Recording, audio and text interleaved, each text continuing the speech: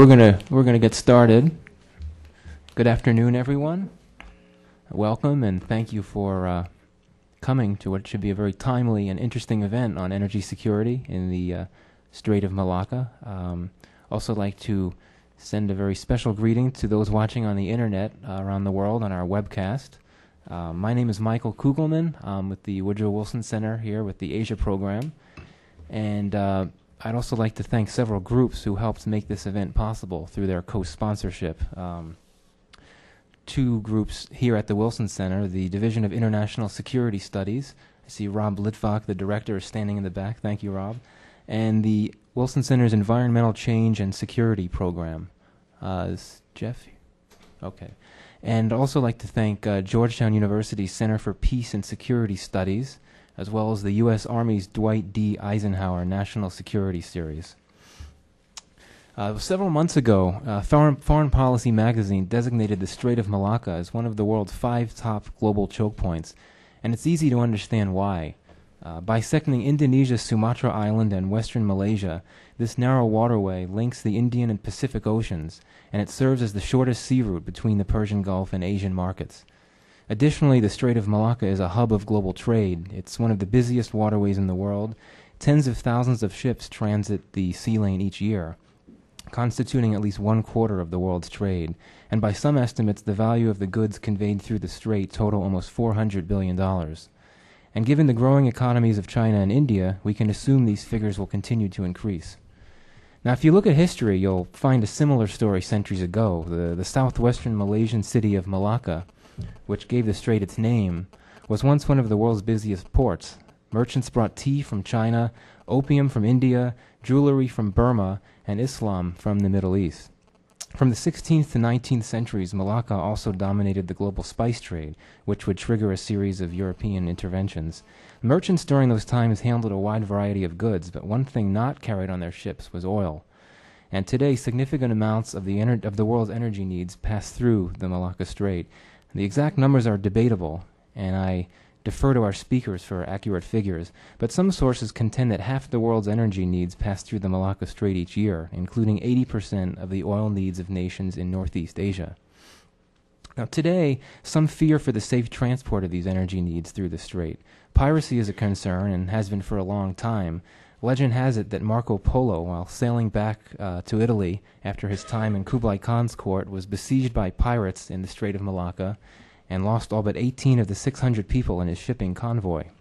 Now today, and especially since 9/11, there's also concern about terrorism. Some commentators paint alarming pictures of pirates teaming with terrorists to ignite massive oil spills or to blow up oil tankers, closing the strait and imperiling the global oil supply. Other experts, however, claim that these threat scenarios are exaggerated. This afternoon, our intent is to make a measured assessment of energy security in the very strategic Strait of Malacca. Today's program will be guided by 4 general questions. 1, what is the waterway's geopolitical importance, and which nations have the most at stake? 2, what is truly the current likelihood of terrorism in the strait? 3, what is the impact on environmental resources? And 4, what can be done to enhance security in the Malacca Strait? And today, we're very fortunate to be joined by 4 very distinguished speakers. All have interrupted extremely busy schedules, and some have traveled quite far. And for that, we're extremely grateful. So, anyway, why don't we get started now? You should have in front of you a sheet with biographical info on the speakers, so I'll be brief as I introduce each speaker. We'll start to my right and work to my left. Our first speaker today is Mikkal Herberg, who is Director of the Asian Energy Security and Globalization Programs at the National Bureau of Asian Research, NBR. Previously, he directed the Asia-Pacific Energy and Environment Program at the University of California, San Diego, and he's also held a variety of positions with ARCO. His publications include the chapter Asia's Energy Insecurity, Cooperation or Conflict in the NBR volume Strategic Asia 2004-05, Confronting Terrorism in the Pursuit of Power. The floor is yours. Thank you very much, Michael. I appreciate that, and it's really nice to be here. I'm honored by the invitation to speak to such a sophisticated group and be in a panel of such such expert people to talk about these issues. If I squint, it's because my glasses were smashed on a plane last night, so I can't see anything. Luckily, I can see the slides here, but if I had to read them very far, I'd be in deep trouble. What I'd like to do is just spend a little bit of time sketching out the broad geopolitical parameters of the energy issue as it pertains to the Malacca Straits. To just give you some magnitudes, put some boundaries around what's at stake, who are the key players here and why, and some of the critical questions. And just really as briefly as I can, and hopefully we'll have some time for Q&A. That's always a lot more fun. Just to set the stage, you know, it's probably the understatement of the week that energy has become a key factor in Asia's geopolitical architecture. What I call energy nationalism, focused on rising prices, the perception of long-term scarcity. You have all the Asian states perceiving themselves to be competing for supplies around the world of oil, and increasingly natural gas and LNG are falling into that problem as well. And it's driven by $70 oil prices, the sense of scarcity, and status regimes and economics in Asia. So you have this kind of zero-sum mentality, and transport routes play into that as well. Control over transport routes, because so much of Asia's oil and increasingly natural gas are coming not just through the straits, but through the sea lanes of Southeast Asia. And the focus is intensifying. As I said, it's mainly oil, but as time goes on, natural gas, LNG are falling into that same set of issues. Just some broad parameters here. This shows you total world interregional trade in oil, gas, and coal. The first stack being 2002, the second stack in each case being 2030. And you can see by those yellow bars, particularly in oil, how much of the world's oil trade currently, how much of the world's oil consumption is traded globally, and how that's going to increase substantially over the next 25 or 30 years. This is oil and gas, to some extent, moving longer distance through more choke points with more vulnerabilities, more issues related to it. So this is not just an Asian phenomenon, it's a global phenomenon of energy trade. So what are the energy stakes in the Straits? And I think it's, although this conference is clearly about the Malacca Straits, and the other speakers will talk more specifically about that. In energy terms, Malacca Straits to me is kind of a code word for the sea lanes. Because as many of you know, tankers, you can bypass the Malacca Straits, the Lombok Straits, the Sunda Straits. It means a lot more steaming time for shipping, but you can go around it. Now, there's not enough shipping capacity to absorb all that, so prices would rise drastically if you had a problem in the Straits. Insurance rates would rise. It would be a major price event if you did have a closure, even if you can go around it, because it absorbs so much more shipping capacity when you have to do all that extra steaming time, that in itself will create a huge problem. But I think the larger context to have in mind here is the sea lanes of South Asia and East Asia, along with the Malacca Strait. So it's choke points, but to the players out there, energy-wise, it's control of the sea lanes really is the issue that people are highly motivated on. The highest level of angst, and increasingly the highest level of nationalism. Just to give you some metrics, and I'll show you some more graphics to bring this home. In terms of oil, in 2002, 11 million barrels of oil a day moved through the Straits of Malacca, through the Indian Ocean. Most of that from the Persian Gulf, but a lot of that from Africa, moving to Japan, Korea, China, Taiwan, across Southeast Asia.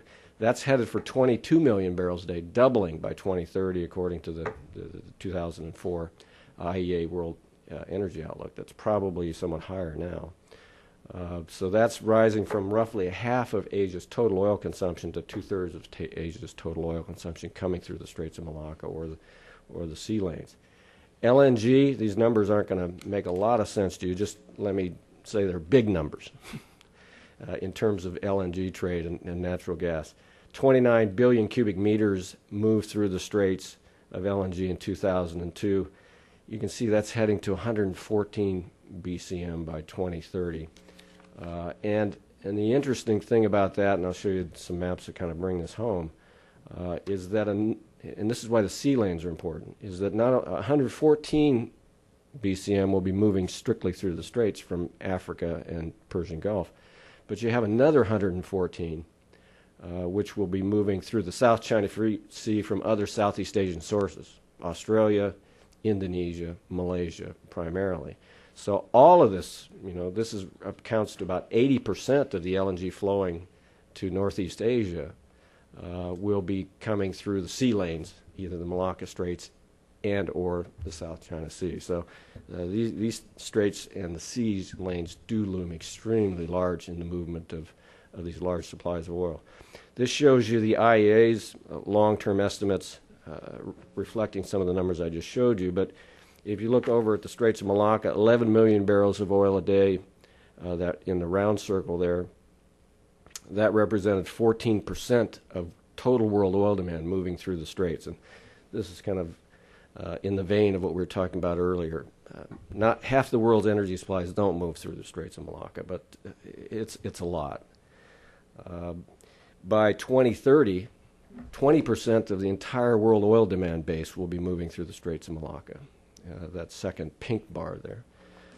And that's 22 million barrels of oil a day, which is the number I talked to you about.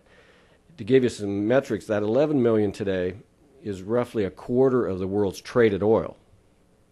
And traded by moving across borders. Most oil, half the world's oil production is consumed domestically in the country it's produced. 40 roughly million barrels a day is traded globally. So you've already got 25% of the world's traded oil moving through the straits. If you go out to 2030, 22 million barrels will represent roughly 40% of the world's traded oil moving through the Straits of Malacca. So these are big numbers and major flows of energy. This shows you, and I won't go through this, is just a schematic on LNG, global LNG movements. And you can see the blue lines going from the Persian Gulf out to Asia. Those, although they show overland, those are LNG tankers moving through the straits, Indian Ocean, the South China Sea. And you can see by the larger lines that today the larger share of LNG moving to Northeast Asia comes out of Southeast Asia. This is kind of a complicated slide. I won't work too hard on it. I would just focus down on the bottom three lines there of the chart or table. We go from 2002 to 2030. And as you can see, from 2002, LNG moving from the Persian Gulf through the Malacca Straits to Asia are going to rise fourfold, from 29 BCM to 114, reflecting the numbers I showed you earlier. But also Southeast Asia roughly doubling its flow of LNG to Northeast Asia over that period of time. And the only non-tankered LNG that's not flowing through the sea lanes to Northeast Asia is expected to be by pipeline from Russia. But you've still got 80+% of Asian LNG moving through these sea lanes. So these are critical volumes. Now some of the geopolitics of this briefly, and I'll leave some of the rest of this to the others. This takes you down the list. Who are the key players and what are their particular interests in this energy side? The U.S. is the dominant player. We control the sea lanes, the Pacific Command. This is a fact of life on the ground or on the water out in Asia and all the way around to the Persian Gulf. That's a well-known story.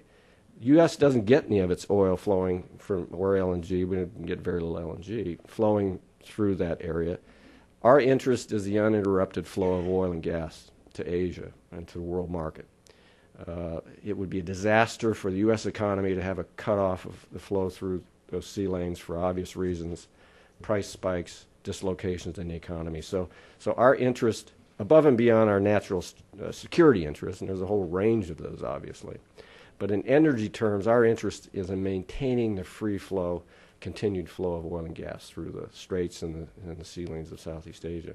Indonesia, Malaysia, the littoral states, they send some oil, each of them, north to Northeast Asia.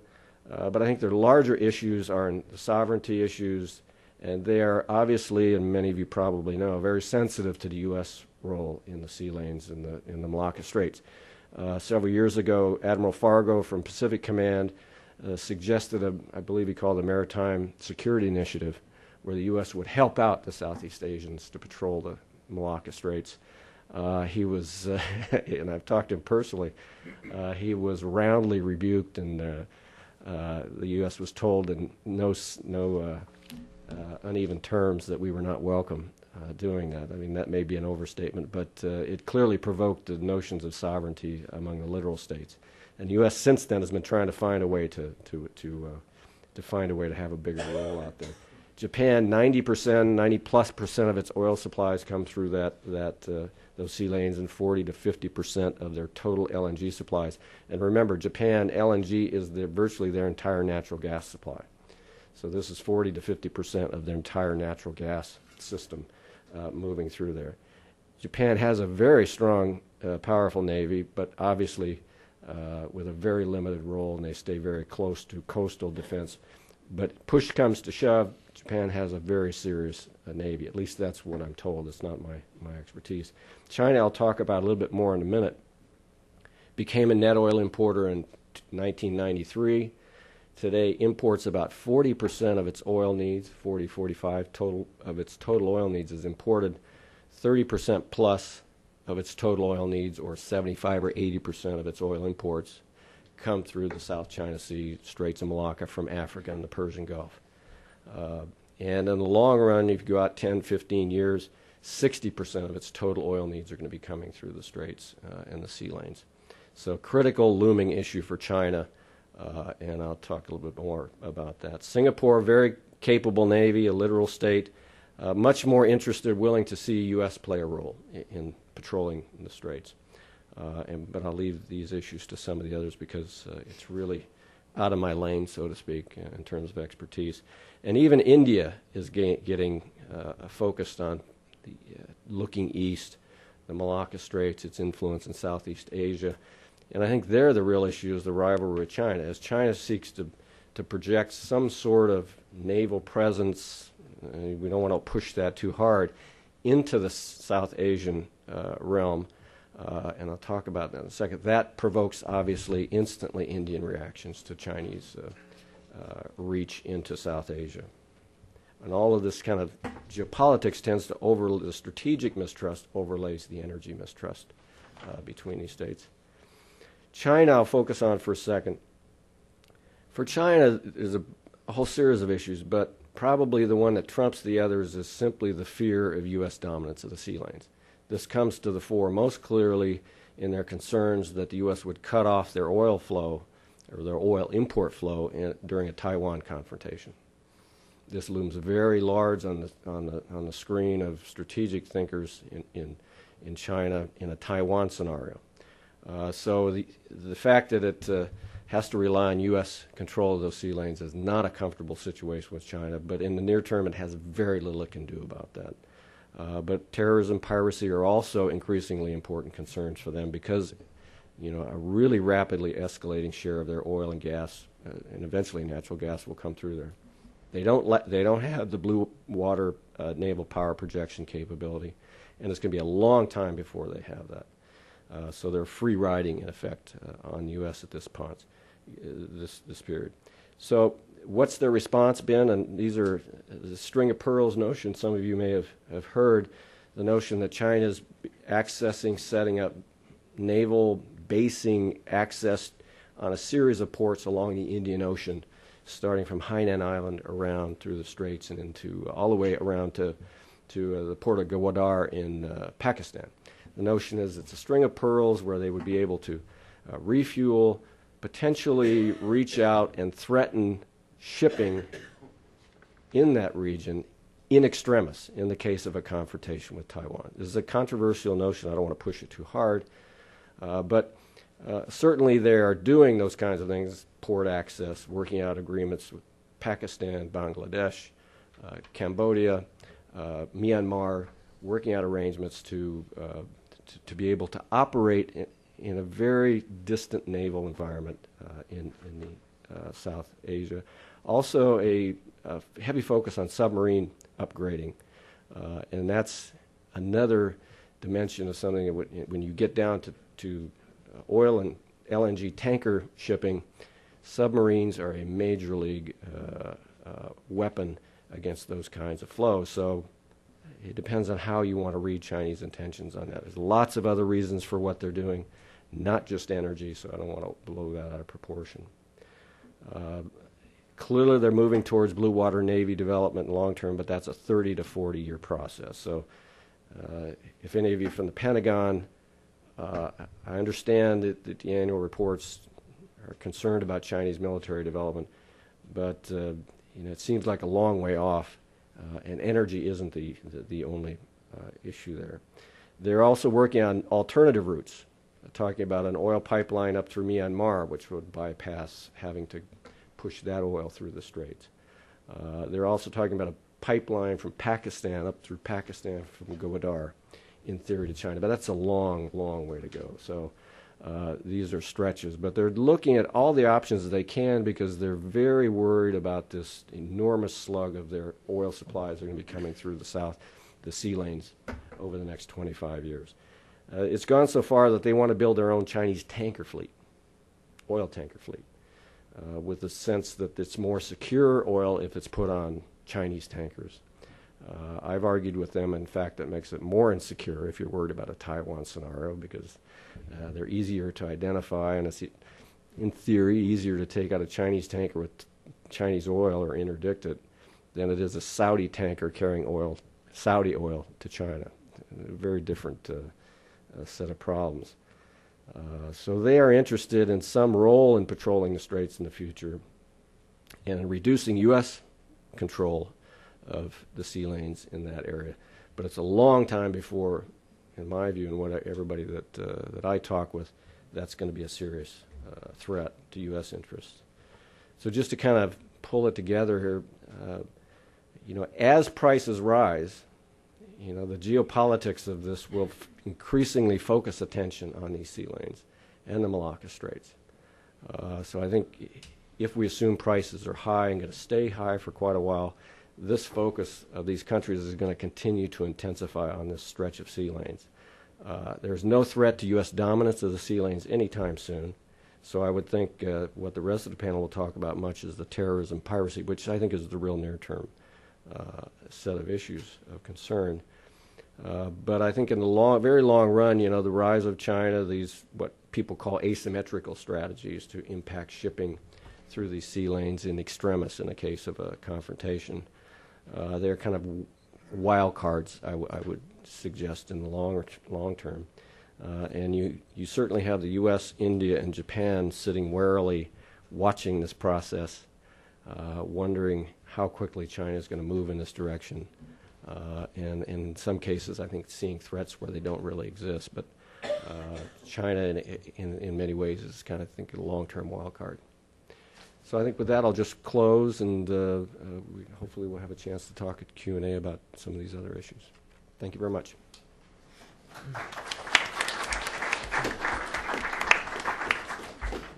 Thank you very much for that very good overview. Let's move on to our second speaker now. It's Catherine Zara Raymond, who is a Singapore-based analyst with Control Risks, an independent risk consultancy. Previously, she was Associate Research Fellow with the Maritime Security Program of the Institute of Defense and Strategic Studies in Singapore. She has co-edited the book Best of Times, Worst of Times, Maritime Security in the Asia-Pacific, which was published last year. And she's now writing a chapter on piracy in the Malacca Strait for a U.S. Naval War College publication. So whenever she's ready, you are ready. Okay. The floor is yours. Thanks. Good afternoon, everyone. Could I also just say thank you to Michael and the Woodrow Wilson Centre for inviting me here today from Singapore. And if I look a bit tired, it's because it's currently 4 o'clock in the morning in Singapore. I'm going to today give an overview of the challenges in the Malacca Strait to maritime security. In the wake of 9/11, as Michael was talking about, the vulnerability of the maritime sector increasingly came under the spotlight of governments and the media. In Southeast Asia, the issue attracted a lot of attention for a number of reasons, and as Mike has just demonstrated, one of them is that the region is home to one of the world's most strategically important waterways, the Malacca Strait. It's also home to the world's second largest port of Singapore. In addition, piracy has been endemic in the region and in the region's waterways for centuries, and in the year 2000 had reached worryingly high levels. Also, a number of terrorist groups are known to operate in the region and have maritime capability. As a result of this increased attention, over the last few years, various scenarios have been put forward by the media and academics alike of how terrorists might carry out an attack in, say, for example, the Malacca Straits. Speculation has been made also about the possibility of a terrorism and piracy nexus. So in other words, the joining forces of pirates and terrorists to carry out a devastating attack on or on shipping. Also, there's currently evidence, although there's little evidence to suggest that this is actually taking place, statements are already being made that suggest a blurring of the lines between piracy and terrorism. And as a consequence, the threat of piracy is being, in some situations, misunderstood and also exaggerated. So in my presentation, what I want to do is to first provide an accurate overview of the phenomenon of piracy in the Malacca Straits, including an assessment of the current trends, which will hopefully put into perspective the threat posed by piracy to ships transiting the straits.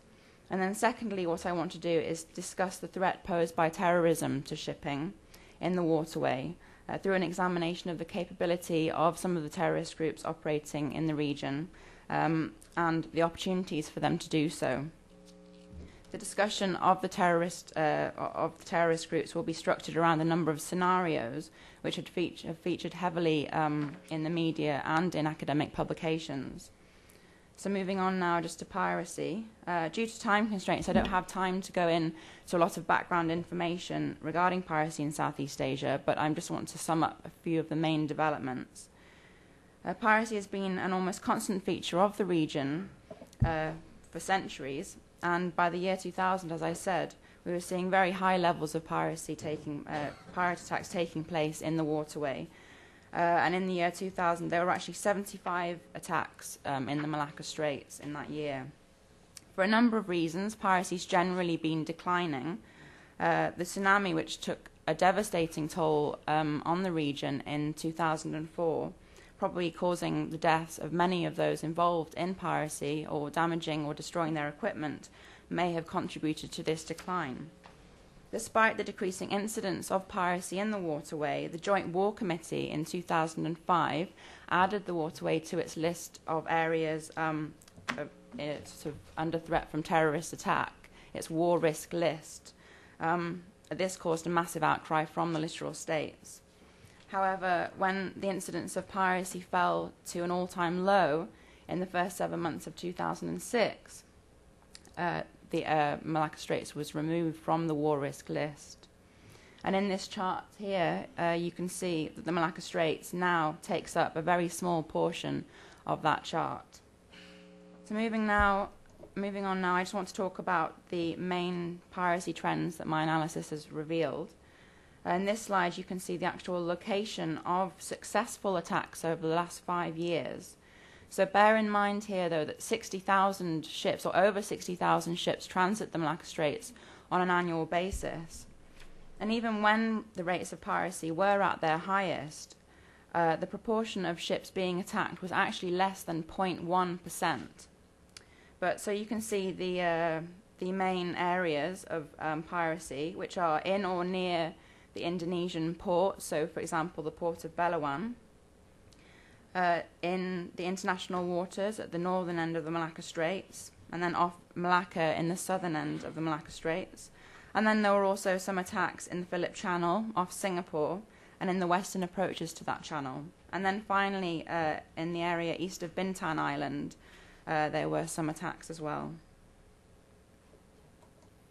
So in this chart, you can see the main types of attacks on ships taking place in the Straits.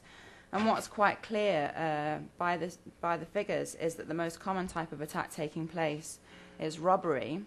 The more sophisticated attacks involving kidnapping or hijacking, while they receive a lot more attention in the media, they actually take place relatively rarely compared to things like robbery.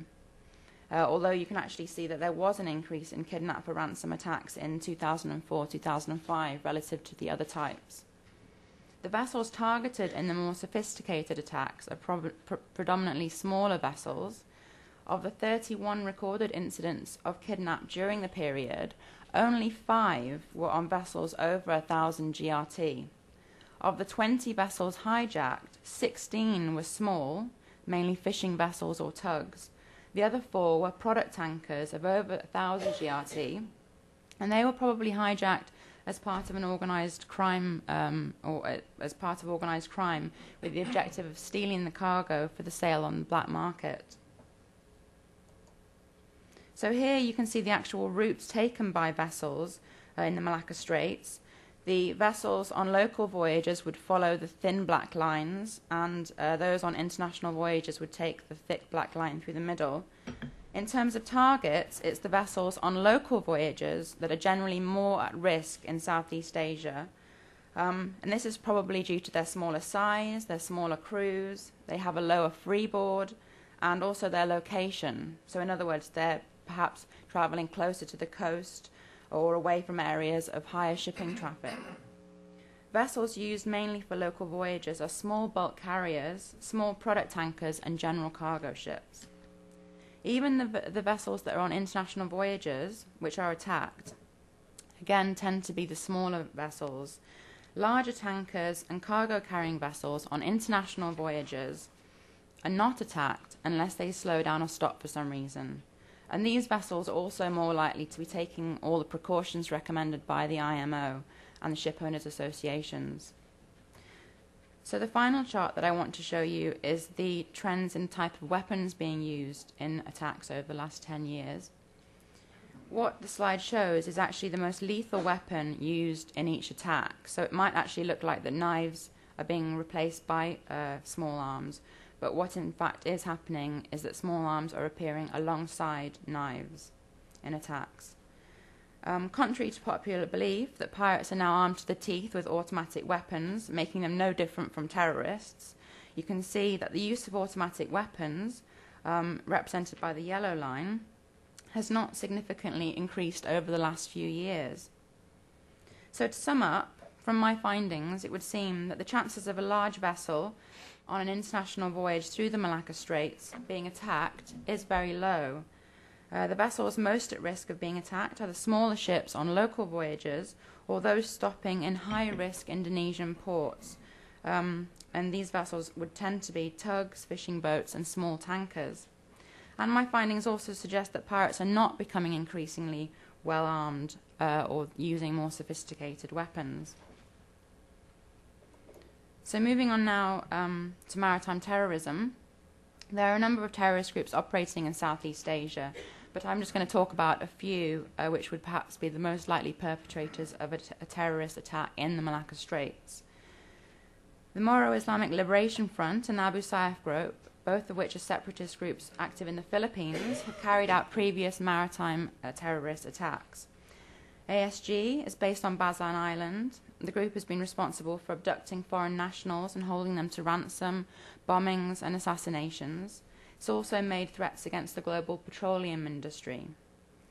Most of its attacks have been conducted around the Sulu and Celebes Sea, but it's also conducted attacks in East Malaysia and in Kalimantan in Indonesia.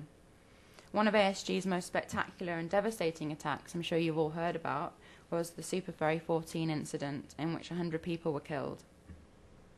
Since the late 1990s, MILF has been in peace negotiations with the Philippine government, but the talks have been punctuated by outbreaks of violence on both sides. The MILF has mounted attacks against both military and civilian targets, and the group has been accused of attacks against Philippine shipping, and in particular against domestic inter-island ferries. The Jemaah Islamiyah Network, or JI, following the arrest of JI operatives in Singapore in 2001, it was revealed that the group had planned to attack visiting US naval warships in the region. Furthermore, there's evidence of cooperation between JI, MILF and ASG in terms of the smuggling of weapons and people and supplies using the maritime domain. And it's also been reported that JI has sent recruits for training in the Philippines. So bearing in mind that there are groups operating in Southeast Asia with varying levels of capability, maritime capability, and perhaps the capacity to further expand this capability should they choose to.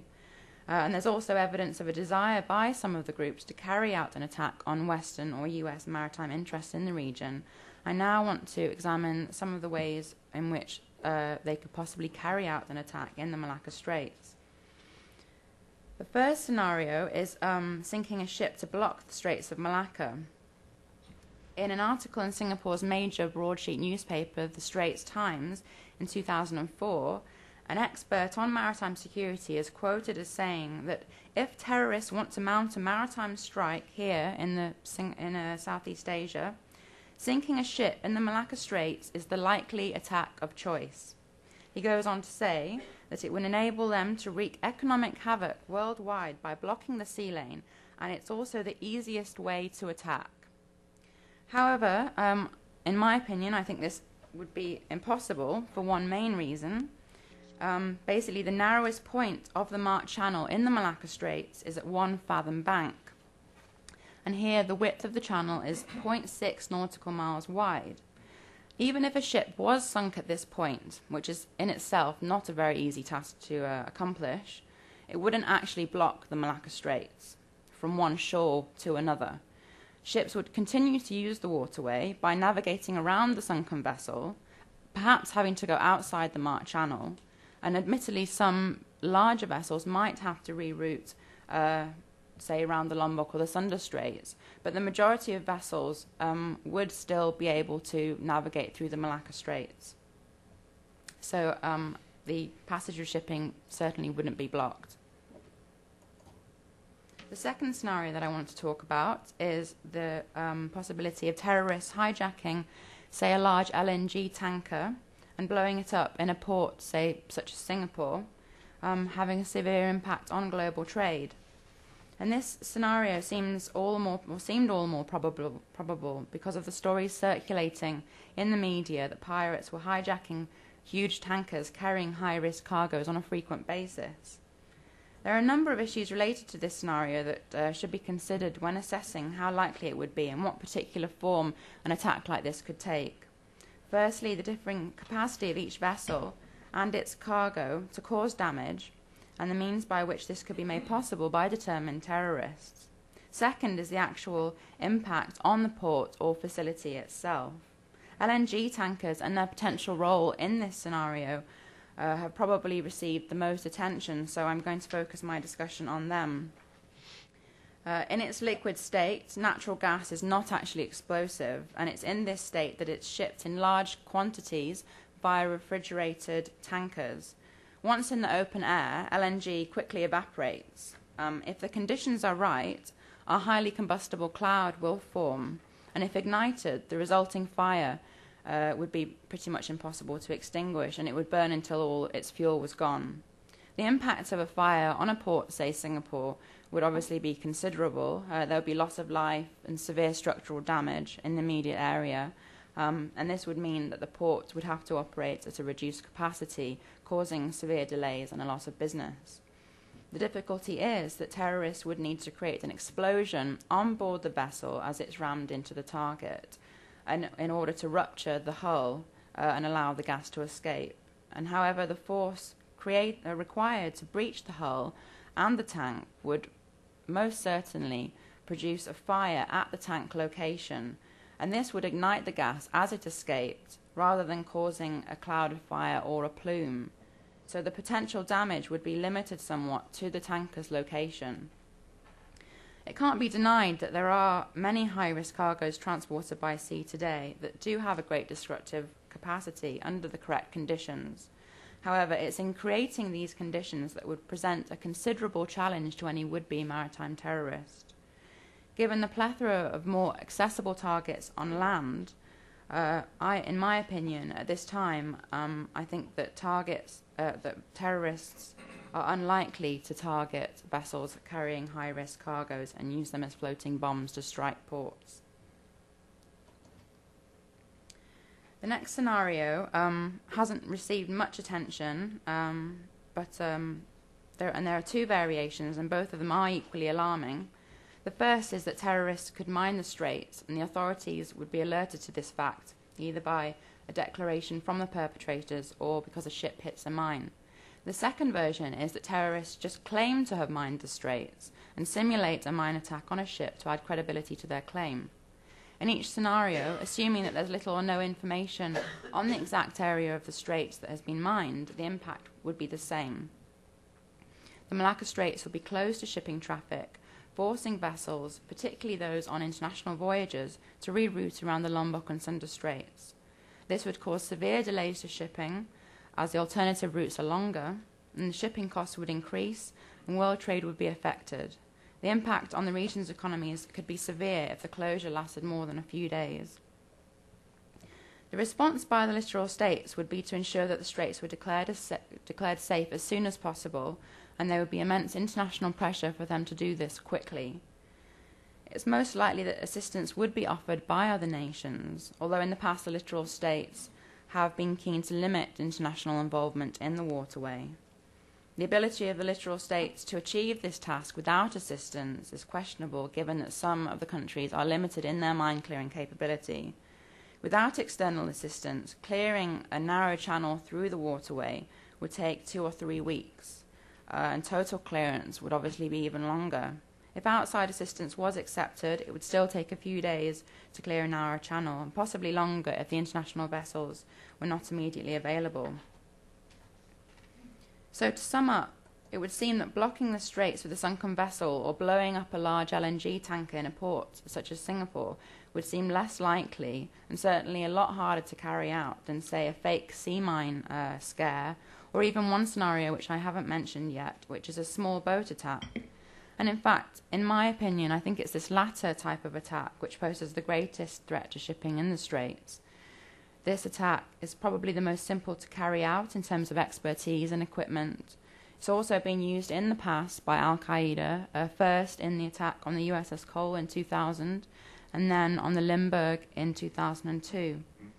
And furthermore, this attack is probably the most difficult to prevent. The last issue that I want to talk about is the possibility of a terrorism-piracy nexus, which has over the last few years featured prominently in regional maritime security debates. There was a concern that terrorists could exploit the maritime knowledge and expertise of the pirates in order to carry out a devastating attack on regional shipping. However, it could be argued that it's unlikely that the small-scale pirates which perpetrate the majority of the attacks in the region would want to cooperate with terrorist groups such as JI. Firstly, there's probably a lack of ideological affinity with such extremist groups on the part of the pirates, who are financially rather than ideologically or politically motivated. Secondly, this brand of pirate, many of whom are thought to be Indonesian, living in coastal settlements, is unlikely to want to draw attention to its activities, which have provided a valuable source of income for generations. Engaging in a cooperative relationship with terrorist groups and aiding in their attacks would most certainly invite a heavy-handed response and the immediate clampdown on their activities. In addition, from the perspective of the terrorist groups, there may be an unwillingness to involve pirates in their activities due to the fact that, particularly in the case of JI, they traditionally recruit their operatives through or based on kinship ties. So, for example, the members will often be siblings or related by marriage. So, therefore, cooperating with unknown individuals would probably be deemed risky. While the terrorism-piracy nexus in the strict sense would seem unlikely, cooperation between ASG, MILF, and JI is already suspected to be taking place, as I mentioned before, particularly in terms of the smuggling of weapons, people, and supplies. It's also been reported that JI has sent recruits for training in the Philippines, as I said. So there's therefore a real possibility that ASG could share its piratical expertise with JI, significantly increasing the latter's maritime capability. Another relationship which is also significant in this context is that which reportedly exists between some Philippine pirate groups and ASG. That is, that ASG has in the past purchased hostages from independent pirate groups. While this limited form of cooperation is not that which is implied in the more narrow conception of a piracy terrorism nexus, and it might not all apply to all perpetrators of piracy, it nevertheless shows that, contrary to popular opinion, pirates might be willing to cooperate with terrorists, provided that the financial incentive was substantial. So in conclusion then, I hope that my brief overview of the maritime security challenges in the Malacca Straits, or in my brief overview, that I've been able to some extent to put into perspective the threats from piracy and maritime terrorism, as it's only through an accurate understanding of these threats that we can hope to tailor our countermeasures to effectively combat them. And I hope I've also shown that pirates and terrorists are still distinguishable as different phenomenon, and that while there may have been occasional cooperation between ASG and some Philippine pirate groups, there is still little evidence to suggest that there is a blurring of the lines between piracy and terrorism. Thank you.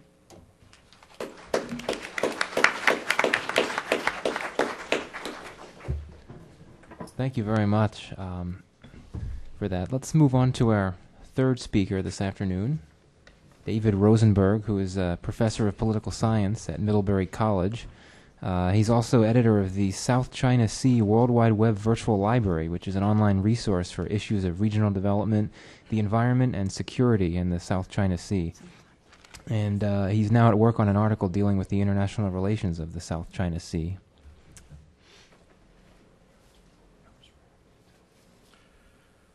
Thank you very much, Peter. Thank you for bringing us all together from all over the world to discuss this issue from a variety of different perspectives. The topic of this talk is safety, security, and environment in the Straits of Malacca and Singapore. And I'm going to rely as much as possible on some visual information. And here before you, you can see what I think is a snapshot of the problems and prospects for achieving safety and security and environmental protection in this region. The one on the left is indicative of the problems. First of all, it's rather overcast with smoke haze, which is fairly dense at the moment and has had a constant influence on a lot of transboundary pollution issues. In the foreground are a bunch of fishing vessels. This is a very important area for fisheries. It employs a lot of people. People rely on fish for a major source of protein. It's a major route for northern bluefin tuna migrations. In the background is an oil tanker. And all of these factors are exacerbating, increasing in the same place. That's a snapshot of the problem. The one on the right is a snapshot of the prospects of what can be done and is being done in one place. Perhaps you may recognize this. I took this from the top floor balcony of a Rasa Sentosa resort in Singapore. There's a lovely lagoon pool and palms. This is a very extensive beachfront hotel resort facility in Singapore, widely used by Singaporeans as well as some international visitors. All of that is not really the remarkable thing about it. It's what's in the background that is also remarkable. You can see a steady stream of tankers, of container ships, bulk carriers, all the time. And I was just fascinated to watch all of this going on. And every once in a while, I'd go jump in the water to refresh myself and make believe this all could happen in one place at least. That makes at least some hope for something similar throughout the whole region. What's driving all these changes? We've already heard a little bit about this from Michael. Energy use, energy consumption. And here you can see a somewhat different version of the same data presented by Michael. And I'll just emphasize again, over here, this is Northeast Asia, and this pink line here is China. By the year 2030, as indicated before, its total consumption of energy will exceed that of the U.S. and Canada. Superimposed on the bottom over here is Japan and Korea. Over here is East Asia, which Peter Drysdale means Southeast Asia, amounts to a big increase in oil consumption throughout the region. And a lot of it, certainly not all, will go through the Strait of Malacca. How it goes through the Strait of Malacca deserves some very careful attention. And this breaks down some of the data already presented by Mikkal and Zara of types of vessels over time. Each bar represents a year from 1999 to 2005. Over here is the total. You can see they're all going up pretty much, except for last year. Actually went down a little. That's a little bit deceptive. While the number of ships went down, the size composition of ships changed. Look over here. The first three columns are VLCCs, very large crude carriers, then plain old crude carriers, and then LNG, LPG carriers. There's actually a drop, substantial drop in the number of crude tankers, but a substantial increase in the VLCCs. Much bigger ships are increasing in number throughout the region. Another important thing to note, in this conference here, where we emphasize energy so much, is the reverse flow of manufactured goods in container ships. And they're over here, and this year, or excuse me, 2005, I believe, the number of container ships exceeded the number, going west mostly, surpassed the number of tankers going east. One of the consequences of that has to do with size. Again, you can't build ports fast enough, but you can build bigger and bigger ships, oil tankers, as we've just seen, and now container ships as well. China is planning to build a couple of these 9,800 TEUs, 20-foot equivalent unit ships to carry their manufactured goods to their markets. There is also an enormous amount of regional trade going on that we should examine a little bit more closely as well. This lists the 10 top container ports in the world over the past 3 years. Just container ports. And reading from left to right, that's Singapore, which is now up here, with somewhere around 23 million containers handled. Then Hong Kong, Shanghai, Shenzhen, Busan, Kaohsiung, Rotterdam, Hamburg, Dubai, and Los Angeles, Long Beach. The big increases are over here in Shanghai, which opened a new deep water port facility. And we may see some different estimates for next year. This indicates another important phenomenon worth noting, is that is not only is inter-regional trade growing rapidly, 20 to 25% per year between East Asia and Europe, or East Asia and Africa or other places, but intra-regional trade is growing even faster. And these are the major hubs that are redirecting a lot of the shipments within Northeast Asia and Southeast Asia. Many of them trying to squeeze through the Strait of Malacca. Yet another picture of this very busy waterway indicating some of the hot spots. Zara's overlay map of the past 5 years would really be great with some chronological animations to see how things change over time. I think that pirates are remarkably flexible and moving around to where the opportunities present themselves to find some way to grab a cargo. These are several choke points. Perhaps the narrowest one is over here, westbound lane near Buffalo Rock, 530 meters wide, depth is about 20 meters. So that's a major series of choke points for all that growing traffic, east and west, tankers and containers going back and forth.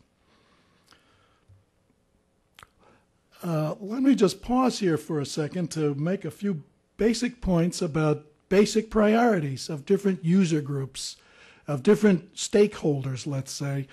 I've divided them into 3 groups. what I would call the user states, the international shipping states in particular, Japan, United States, and perhaps we should include China in this as well, the coastal states, Indonesia, Singapore, Malaysia, and other stakeholders, especially the shipping companies, and international agencies, some that represent shippers, others that are related to the United Nations.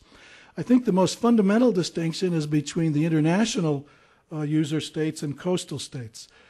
The countries with major shipping interests and naval interests, such as the US and Japan, mainly want freedom of navigation through the straits and the related sea lanes for not only their oil tankers and container ships, but also for their naval vessels. Remember, the headquarters for the US Pacific Command is in Hawaii, and their major deployments these days are west of the Strait of Malacca in the Persian Gulf. The coastal states, those with extensive coastlines on the Strait of Malacca, they want to protect their relatively recent sovereign rights over exclusive economic zones and territorial waters throughout this area, and in particular to protect those areas not only for their own national sovereignty, but for its intrinsic resources, recreation, tourism, fisheries that I've already mentioned. One notable exception to this categorization is Singapore. It is a coastal state, although it doesn't have much of a coastline, but it certainly thrives and survives on its ability to provide services to the shipping industry in its container ports, its refineries, its financial services. It plays, I think, a key role, a pivotal role in communicating between user states and coastal states. On the right-hand side are a bunch of security concerns. We've heard about a couple of these already today: piracy, terrorism. I'd like to emphasize a few others. Poaching, illegal, unregulated, or unreported fishing is a huge issue for some coastal states. Pollution is mentioned. Safety, just managing the traffic flow as it gets higher and higher. Trafficking in drugs, in weapons, in people is a major concern for some countries as well.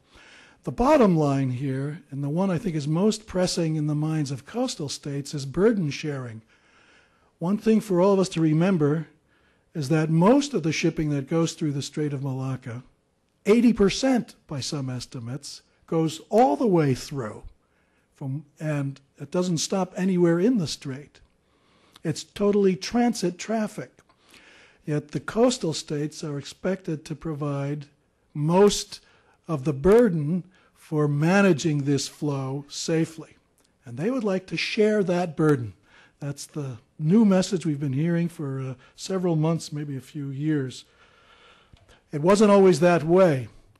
The US and Japan in particular certainly raised the alarm after Lloyd's Joint War Committee declared the Strait of Malacca a war risk zone starting in June 2005.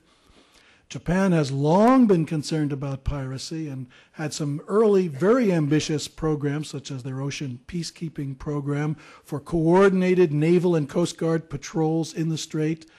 That didn't go over very well, but they have since come up with many other programs to try and pursue the same objectives. The U.S., especially after September 11, 2001, initiated several programs as part of its global war on terrorism. Some are global programs like CSI, the Container Security Initiative, PSI, the Proliferation Security Initiative. The third one, I think briefly mentioned, alluded to by Michael, the Regional Maritime Security Initiative. And I think these are listed in the order of their success. The Container Security Initiative, CSI, has been fairly successful. There's an enormous economic incentive for all nations, and especially ports, to comply with it. The PSI is getting mixed reviews, even bad reviews in the past day or two. RMSI no longer exists. It's murmured as a historical footnote, but the interest has been transformed into other, perhaps less assertive initiatives of the United States. Things look a little different from the perspective of the coastal states. This is what they look like. This is what they looked like in 1997, when something happened that really caught the attention of the coastal states that was rather striking. They see things not only differently, but differently from each other, and their view is often clouded, literally, by smoke haze. These are covers of magazines you may recall from 1997, which described one extraordinary transboundary pollution problem. The sources of it were fires deliberately set in Indonesia, Sumatra, and Borneo to clear the land. And like lots of pollution that affect the Strait of Malacca, it's based in land. A lot of air and water pollution problems in the straits are based on land, whether it's industrial, agricultural, or residential runoff. You might say the same thing for piracy. Piracy begins and ends on land. So we have to broaden our perspective of what the source of the problem is to figure out what to do about it. There was, I think, a conceptual breakthrough, and perhaps not much more, in 1997 as a result of this smoke haze incident. The countries in the region realized that this is a regional phenomenon, a regional problem, and however much we may prize our national sovereignty, none of us alone can solve it. We have to work together to do something about it. And they started doing that through a regional haze action program. I don't think it's made a lot of progress in the past several years.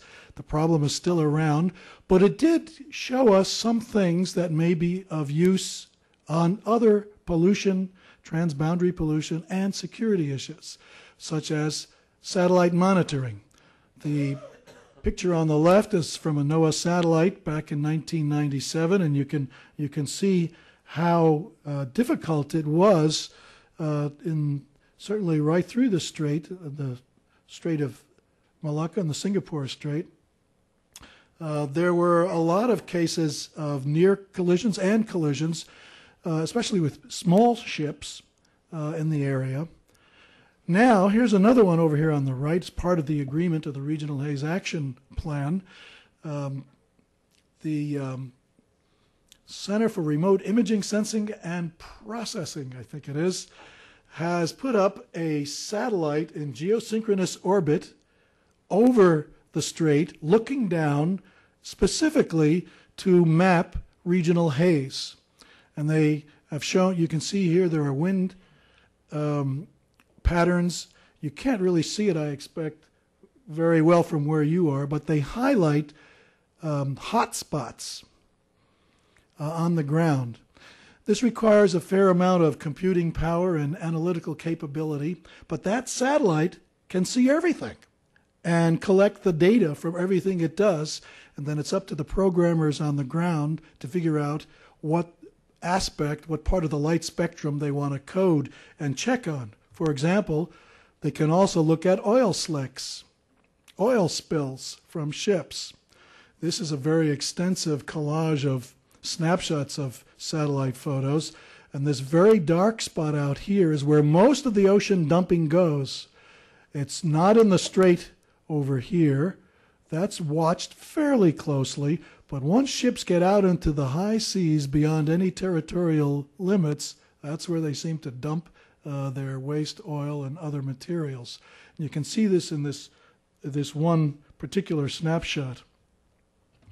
Some of the things you can't see by satellite are the fish. They migrate. We know they're there by measuring the catches of the number of ships, where they come and go.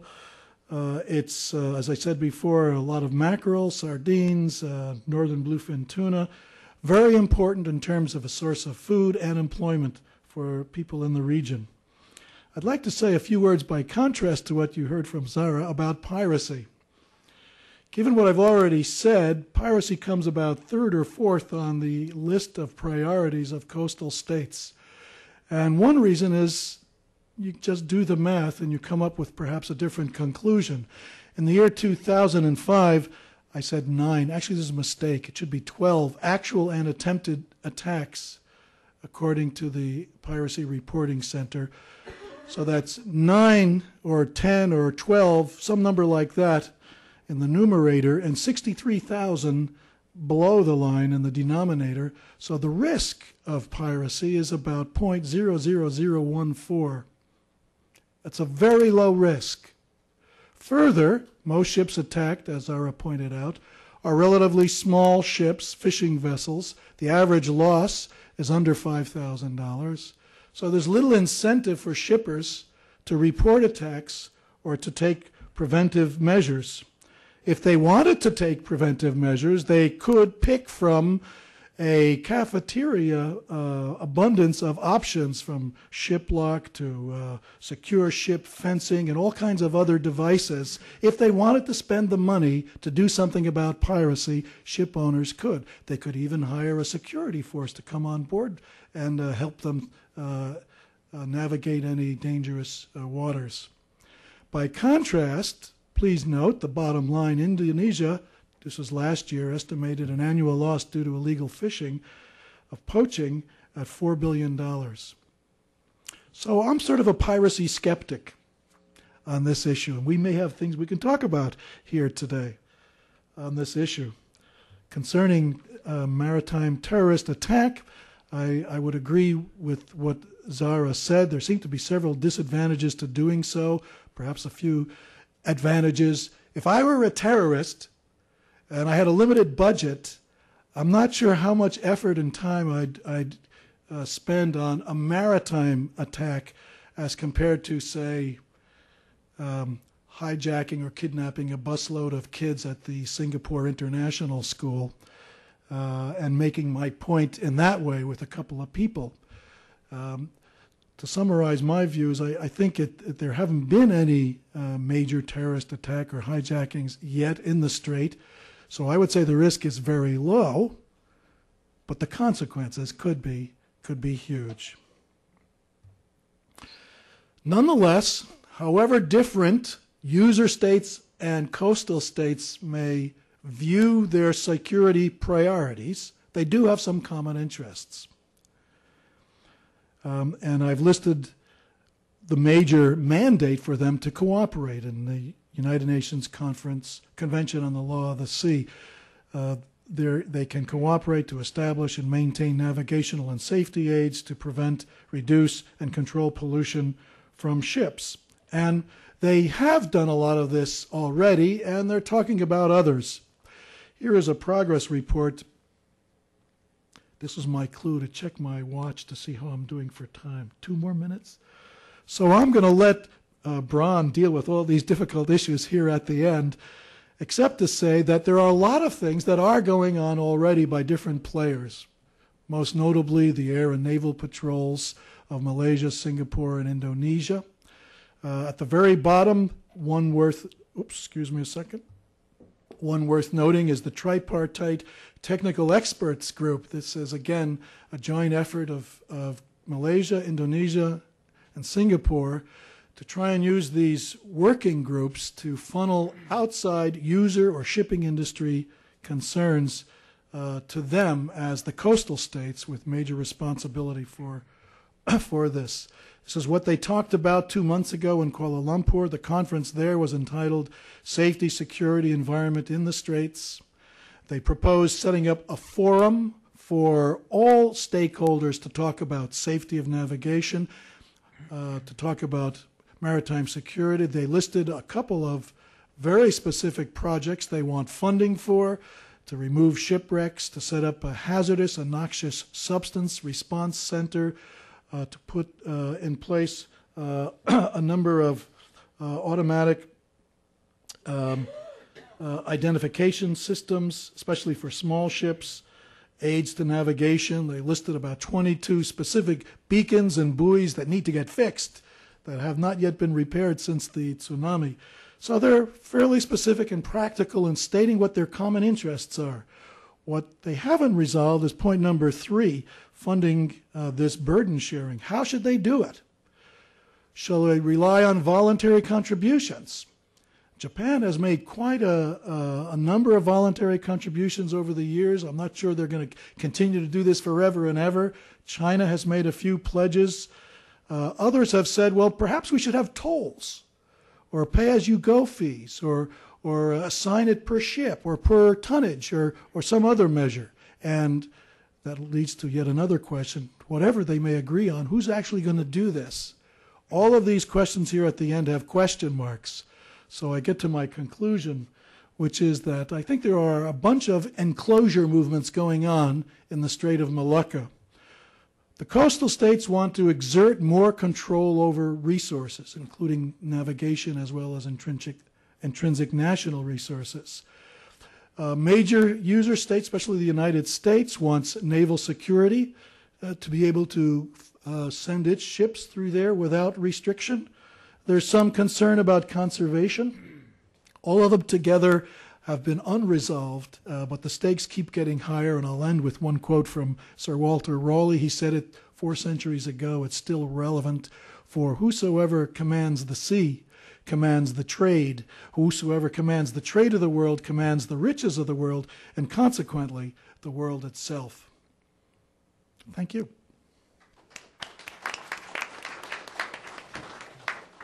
Thank you very much, Professor Rosenberg. Well, last but not least, we're going to hear from Bronson Percival.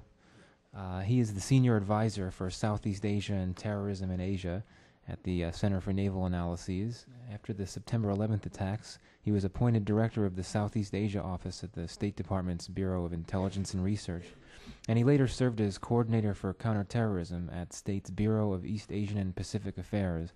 And he's now undertaking a study on how to enhance maritime security in Southeast Asia, which I understand he's going to speak about now.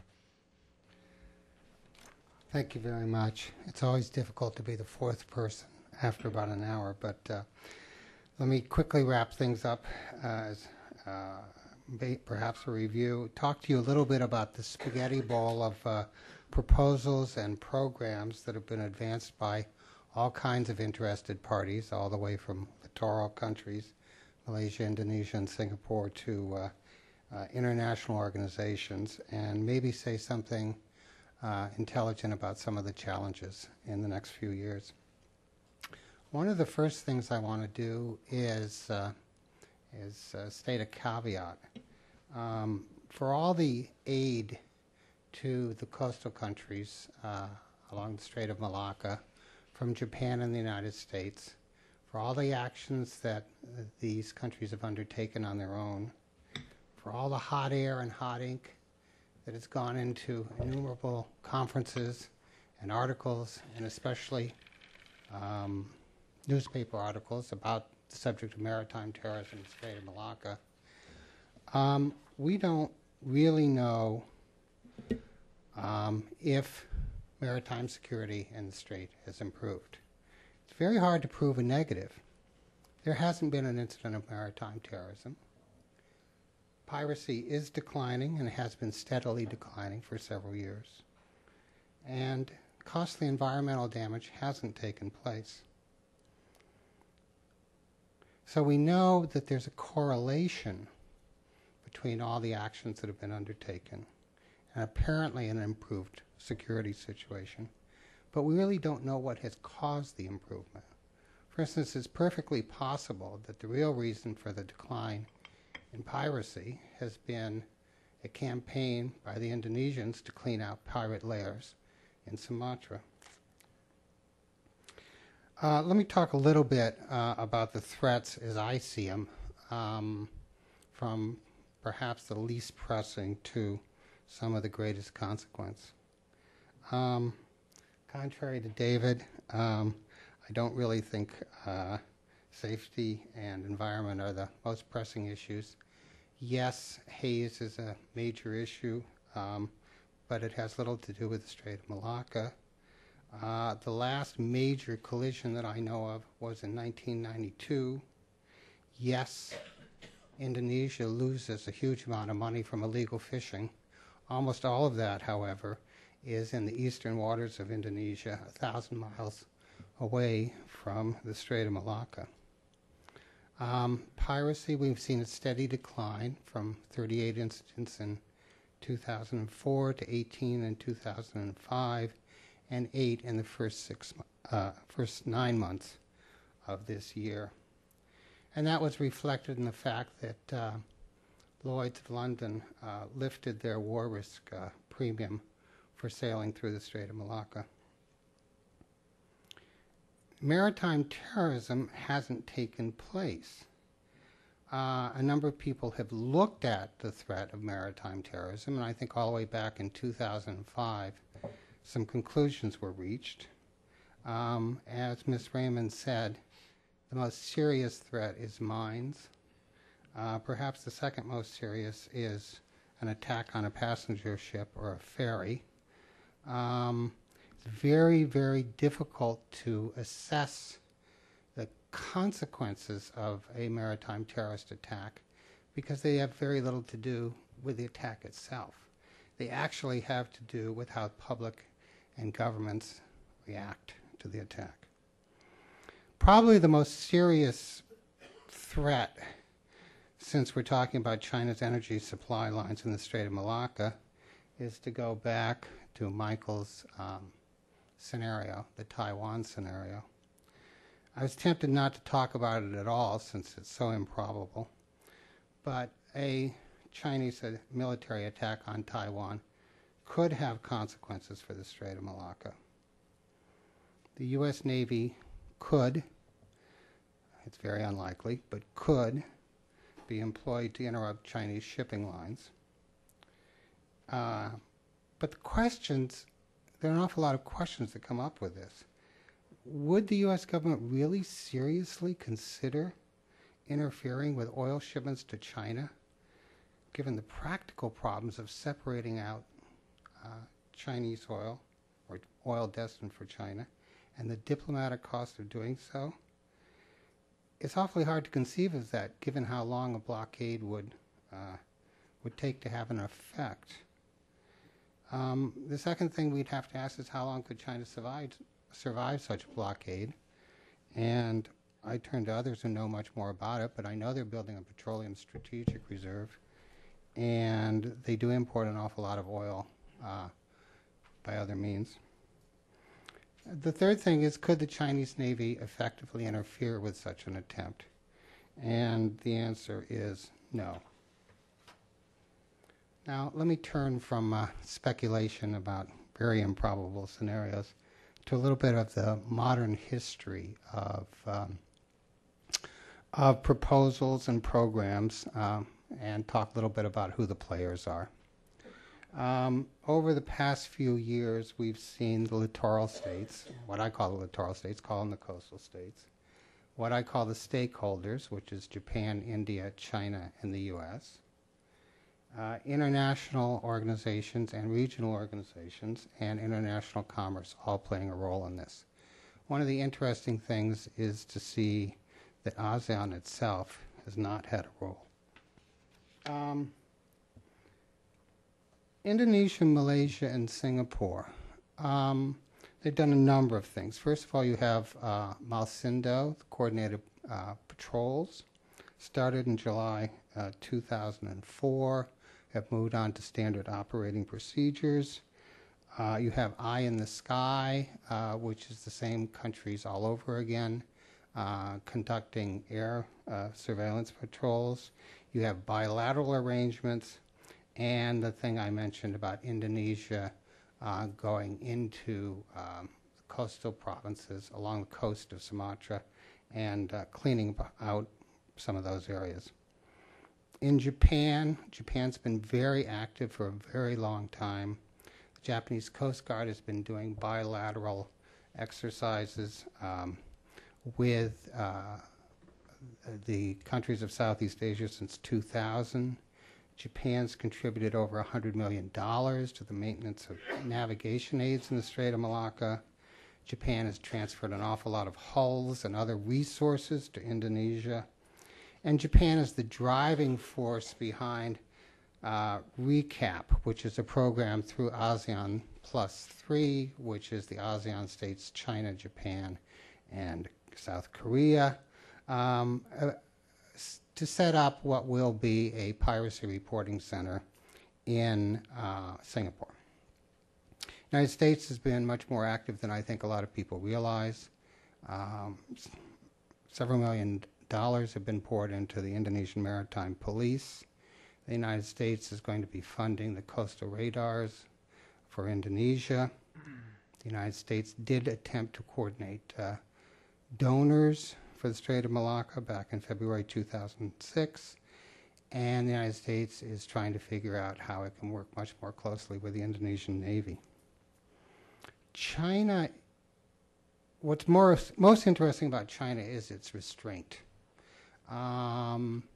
We know that the Chinese are very anxious about their energy dependence, including through the Strait of Malacca, but China has held off. It really wasn't until the KLIMO meeting in September of this year that China signed up to fund some of the proposals that were mentioned earlier. India has used its Navy for bilateral exercises with Singapore, Indonesia, and Malaysia, although Malaysia's been the most reluctant. Going back again to the ASEAN +3, this recap agreement, neither Indonesia nor Malaysia have signed on to this yet. And if they don't, it's going to be meaningless. Turning to the International Maritime Organization, they've sponsored two major conferences, one in Jakarta in 2005, one in KL in 2006, to encourage cooperation between the user states and the littoral states. They seem to be the driving force between the Maritime Electronic Highway. I'm not quite sure what that is. I hope it'll come up and I'll learn some more about it. There's something called the ISPS code, which is a worldwide code to enhance safety on ships themselves, and under that, and that applies to all ships over 500 metric tons. There's also an automatic identification system, an AIS, which is mandated for all ships over 300 tons, which should help one track ships. The problem is it can be turned off, and often is. And of course, the International Maritime Bureau's Piracy Reporting Center in Kuala Lumpur is the source for most of our statistics. Lloyd's of London brought an awful lot of pressure on coastal states through its war risk insurance premium for going through the Strait of Malacca. And of course, commercial shipping firms bear the burden of implementing the ISPS, which is anywhere from $1.3 to $2 billion. Let me talk a little bit about what I call disappointments. I guess the way I see it, one of the great disappointments is Malaysia's ambivalence in the last 3 years. It's real. Malaysia's more trade dependent than Singapore is, but it's largely been reactive, both to press reporting and to pressure from Lloyd's Insurance. Malaysia really had a chance to step forward and be a leader on this, and I think it left the leadership to Singapore. And now we have the Malaysian Ship Owners Association calling for a mandatory system of funding navigational safety and security in the Somme. It's a non-starter. It's tolls in the Strait of Malacca. It's just not going to happen. The other thing I think is a little disappointing is the lack of coordination between the Japanese and the United States. Both have made a major effort to assist the countries, assist Indonesia, Malaysia, and Singapore. Well, Indonesia and Malaysia, because Singapore is perfectly capable of doing whatever in terms of maritime security. But it hasn't been very well coordinated. Let me talk for a second about the challenges I see over the next 3 to 5 years. Seems to me the biggest one is going to be how you accommodate both Chinese and Indian energy angst, and how you find very transparent roles for China and India. The second one is, how are you going to get more attention among the Indonesian elite to maritime security? I don't know how you do it. The third is, how do you develop technical means to better identify, track, and share information about ships in the strait? The fourth is a system of burden sharing, but this is extremely difficult because it carries with it the implication that it might violate the principle of freedom of navigation. And the fifth is, how do you develop the capability in, and it has to be, I think, in the littoral states, to react very rapidly. For instance, to react to a terrorist takeover of a passenger ship, something like that. And last but not least, for the United States at least, one of the big questions is going to be, what are the implications of a situation like that in the Strait of Malacca for our CNO's proposal for a 1,000-ship Navy, which is essentially a cooperative constabulary effort to handle maritime security. Thank you.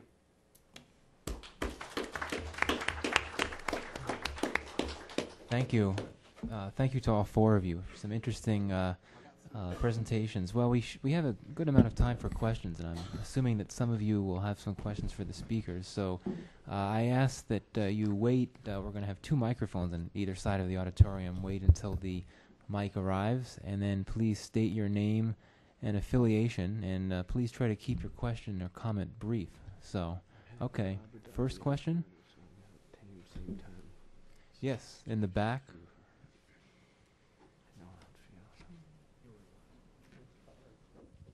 Thank you very much. I'm Hasin Bakti from the Embassy of Indonesia, and it's been very interesting to follow up all these presentation regarding Strait Malacca. I think Indonesia is also very concerned with the issue, and we all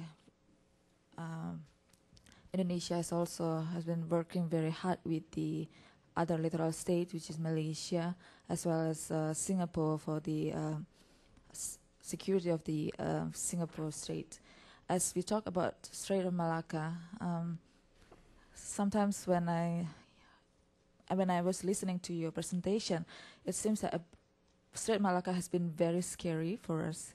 As you brought a lot of data that there has been a number of attacks and so on and so on. But here I really appreciate what Mr. David Rosenberg has said, that actually compared to the number of actual attacks, then the threat of piracy actually is very low there. So what I would like to underline here is that what we need before we go to further discuss, we need the right data of this, because the wrong data, I believe, could lead to the wrong assessment, and the wrong assessment actually could also lead to the wrong response to the actual problems in the Strait of Malacca. In this regard, probably from my personal point of view, what we really encourage right now is how we actually develop this system of burden of sharing. And in this regard, what Japan has done actually is very helpful for the littoral states, as they have been extended this voluntary assistance to develop the capability as well as the development of safety navigation in the strait. And probably that's the things that the littoral states like Indonesia is really needs right now. Thank you very much. Probably that's just a statement, but what I really need is a clear perception on the security of the Malacca itself, and not to be confused between what we call piracy as well as armed robbery. As armed robbery usually, as Ms. Zara has said, has also happened a number of it in the ports. So we also need what actually the littoral state is also the development of capability of officers in the ports to ensure that security also being carried out well in the ports. Thank you very much. Thank you. Next question. Okay. Let's start all the way in the back with that familiar face back there, and then. Thanks, Michael. I'm Bob Hathaway. I run the Asia program here. Michael had to call on me because I sign his paycheck. Let me just make a very brief addition to what our previous speaker just said. I think she's exactly right, as several of our speakers have pointed out. Statistically, a major disaster is not very likely. But I think one of the lessons from September 11th is that we also need to be worried about the unlikely disasters as well. And I'm quite sure that a representative from the embassy would not disagree with that. I have a question about India. Several of you have mentioned India. India's interests in the Strait of Malacca are less obvious than those, say, of Japan or China. Could any of our speakers spell out a bit more Indian interest in and thinking about security in the Strait?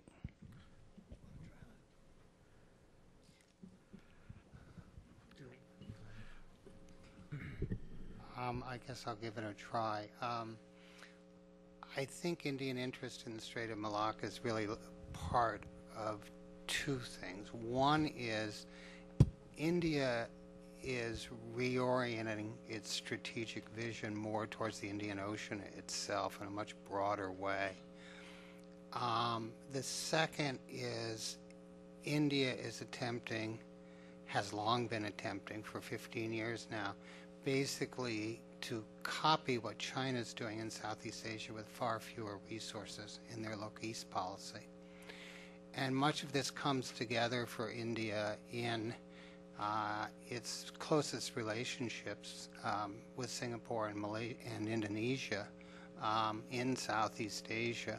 So I think India does have a very capable Navy, and they have used their Navy as and naval exercises as a way to, what should we call it, raise their profile, offering to help, eagerly offering to help wherever they can in improving security in the Strait of Malacca.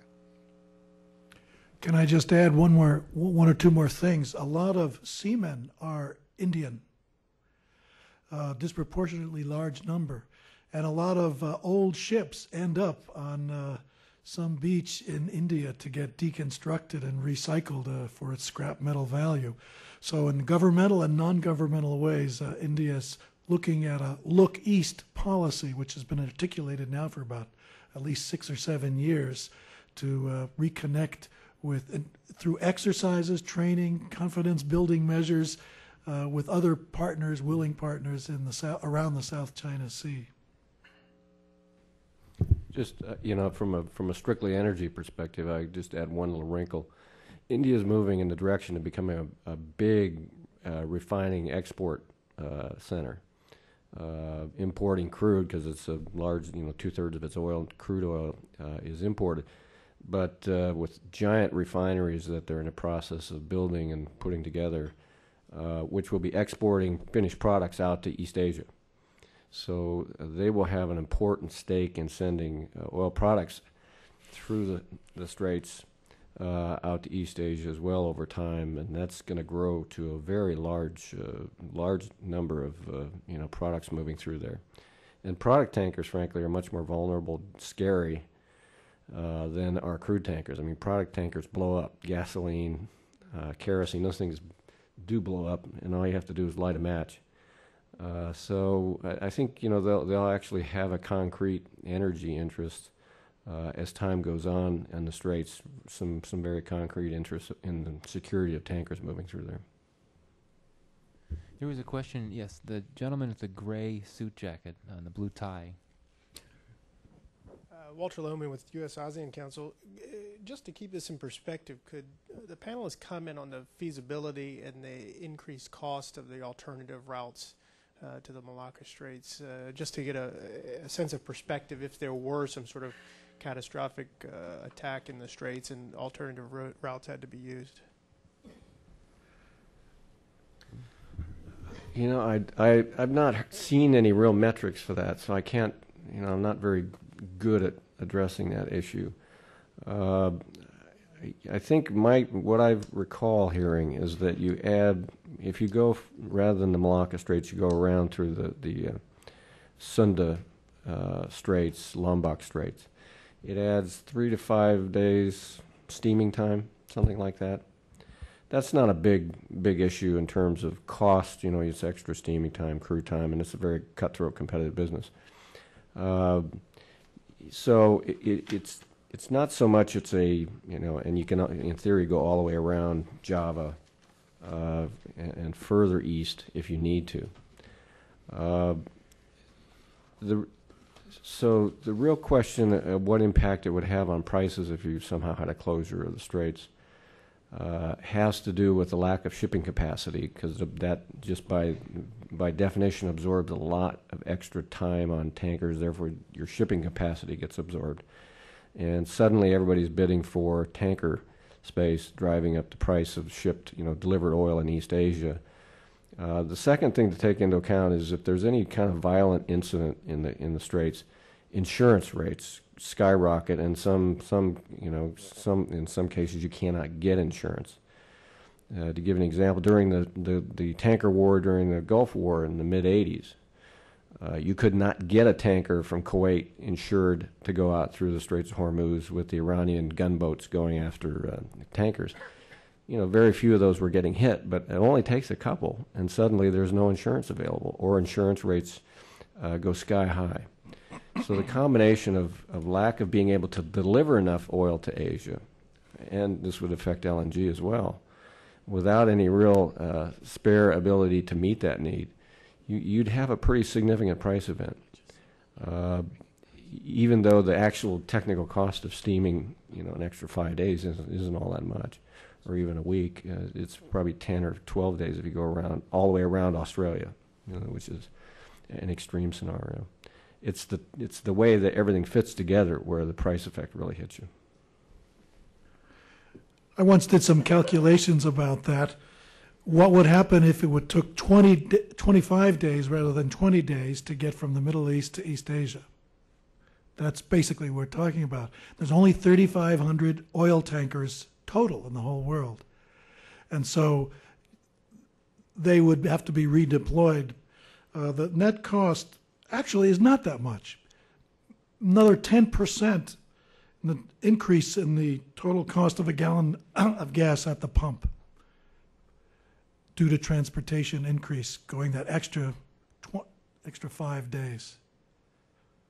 Nonetheless, it's a very competitive market, and another 10% could have a big impact. Just as a comment on that, it's more than just a cost issue. I mean, because what you do is suddenly China, Japan, Korea, Taiwan are short of oil, and so in a commodity market, and this all depends on the character of the market that this happens in. If it's in today's market where you have very little spare capacity, the tanker fleet is almost fully utilized, very tight, you know, like every other part of the chain, from refining to crude supply. It doesn't take very much to have a really disproportionate price effect in a commodity market where you're already operating at 95% plus on an 85 million barrel a day oil system. And that's why every little attack in the Niger Delta causes, you know, a price effect. This is absurd, but it reflects how taut the market is across the board. So I think it would have a peculiar, in this kind of a marketplace, it would have a very large price effect, at least for a period of weeks, or depending on how long the shutoff was. In a market of 1999 or 2000, when you had lots of spare capacity throughout the value chain, you know, it had almost no effect, or very little effect, just the cost passed on through the system. Did you want to add something? I was just going to say, we tried to do some work on this a couple years ago, and one of the estimates we were working from was that it's about $500 a day for each ship, and then we tried to extrapolate out depending on market conditions and things like that, and we couldn't do it. It all depends on the reaction of the markets, governments, so on and so forth. Okay. Mark, there's a question right up here in the front. Actually, there are two. First, this gentleman here, and then the one right next to him. Thank you. My name is Shibusan from GID. As one of the long-term solutions, not the solutions, but one of the potential long-term solutions, there have been suggestions to build a canal in the southern part of Thailand called Kra Canal. It's a 100-kilometer long canal. And there have been a lot of interest expressed, of course, by Thailand, but by Japan, Korea, and maybe China. And I was wondering if you have any views or opinions about this proposal. Thank you. Why don't you ask your question as well, and then we can answer both of them. Gregory Ho from Radio Free Asia. Since China is building an alternative route from land from Myanmar to China, I want to see how effective this land pipeline can help the Chinese to solve its strategical dilemma. This is the first question. The second question is a little bit out of the scope of today's topic, but which I think is more permanent. According to the Washington Times report on Monday, it is the first time there is a Chinese Songkar submarine steal the U.S. Kitty Hawk carriers. It happened on October the 26th last month.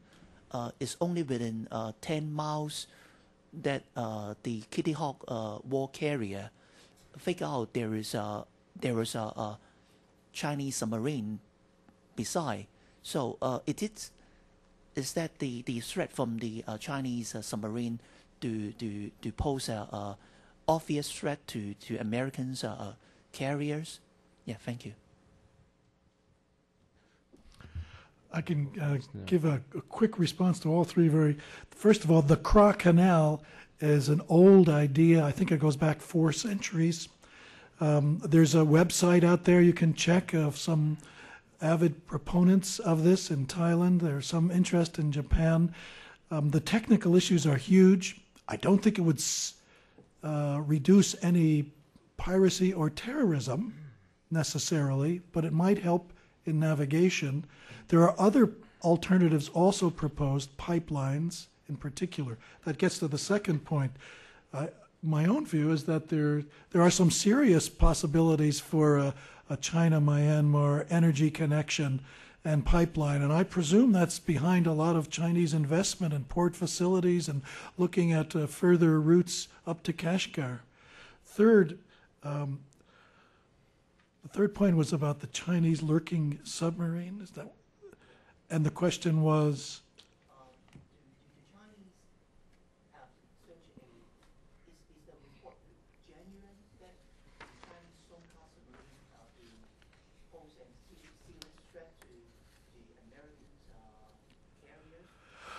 I don't know whether it poses a threat, but I can certainly say that there's a big increase in sales of submarines to many countries around the Strait of Malacca in the South China Sea. There is something of a naval arms race going on slowly in the area. And I look out in this audience and I see there may be some people who have some more information about that. I'd love to hear from you. It seems like it's going beyond just force modernization. Anyone else? All right, next question. Why don't we go back to the back, Bhumika, to the woman with the tan sweater? Yes. Be careful. Hi, I'm Heather Williams. I'm from Answer Analytic Services. And burden sharing really came across as a theme. You all touched upon it. And so I was wondering, do you believe that any broader organizations like the OECD could play any sort of a role in security in the area? Or should it stay a regional, the responsibility of regional organizations in the coastal states?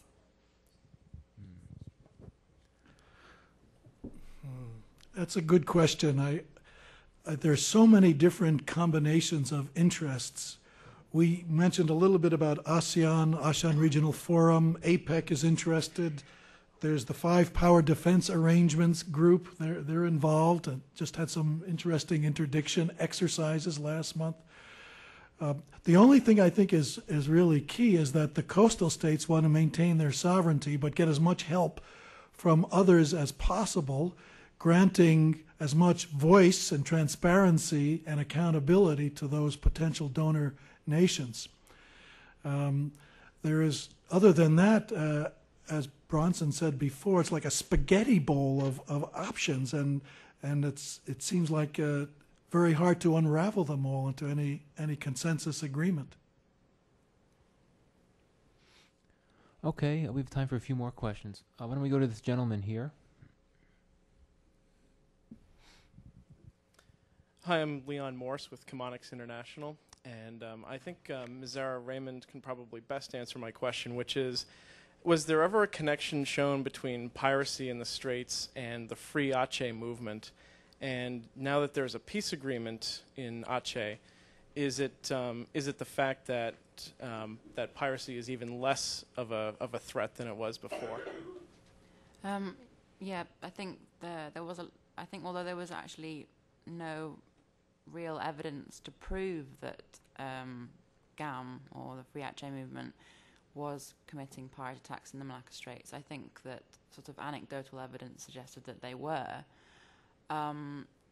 And the peace agreement and the subsequent disarmament of the group has been cited as one of the reasons for the decline in piracy in the Malacca Straits. But there are, I think, a number of other different perpetrators of piracy. So, for example, just sort of small-scale petty criminals, local Indonesians living in coastal areas, also members of TNI or the Indonesian Armed Forces themselves have been reported to commit acts of piracy. But yes, you're right. I think GAM definitely was involved in some of the pirate attacks, and maybe some of the more sophisticated ones where people or crew members were taken hostage.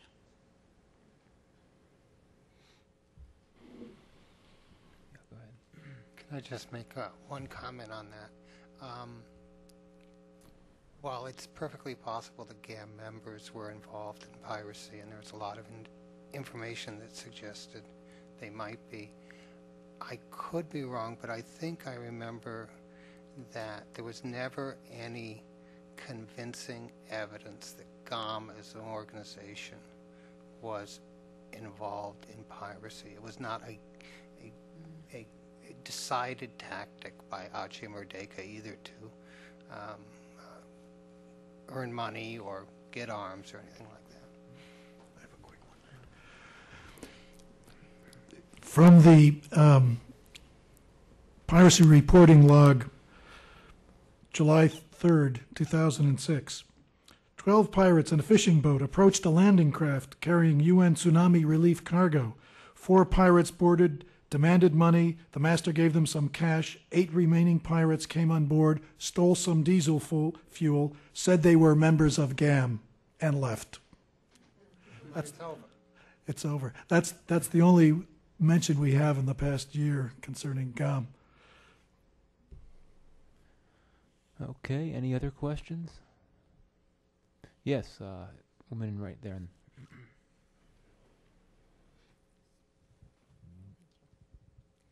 I'm Jenny Petropoulou from the Greek Embassy. I would like, all of you mentioned that the shipping industry is a stakeholder. How exactly, in what specific ways could the shipping industry be involved in security in the Malacca Straits? And what has, in what ways could they interact with the governments of the coastal states and the other user states? Thank you.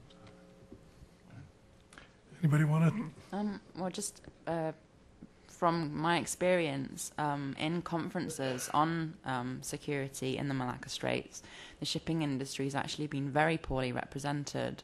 So I think that, and I think that they're quite keen to sort of almost limit their involvement because of the increased cost that any security measures would entail. Yes, a question right here. Peter Gwynn, National Geographic Magazine. I'm curious about the laws surrounding ships carrying weapons or security personnel.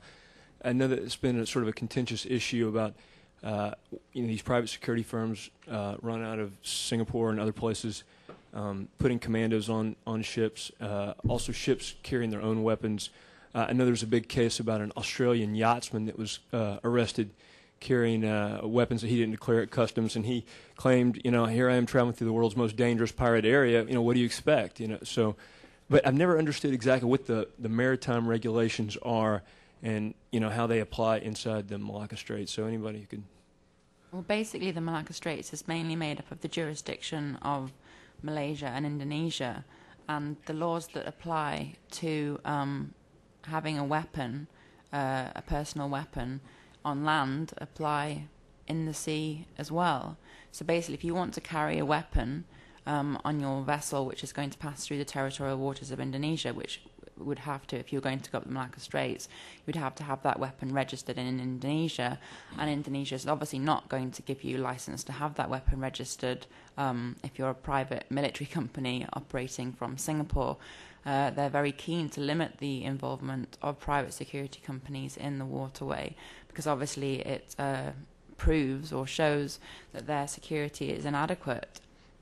But there have been, as you said, a few companies operating who did claim to have armed guards on ships, and it actually provoked a massive outcry when it was discovered by Malaysia and Indonesia. As far as I'm aware, these companies, I asked some members of these companies, and they said that they would claim self-defense in the event of an incident. Whether or not that would actually stand up in a court, I don't know. My company has actually done some operations of guarding oil rigs, and we don't arm our guys because of the massive legal implications involved in doing so. Either of you two want to add to that? No? Okay. Can I go back one question? Okay. I just thought of something in response to the prior question about what the shipping industry can do. They were represented in numbers, if not in voice, at those meetings in Kuala Lumpur last month. And I have a copy of the resolution that they signed, and it lists who was there and what they did. I'll be happy to share this with you. I have a couple of extra copies afterwards. Okay. Are there any other questions? Okay, well, this has been very interesting for me, and I hope that you all found the same. Why don't you please join me in applauding our four speakers today. Thank you very much for coming. We're adjourned. Freezing.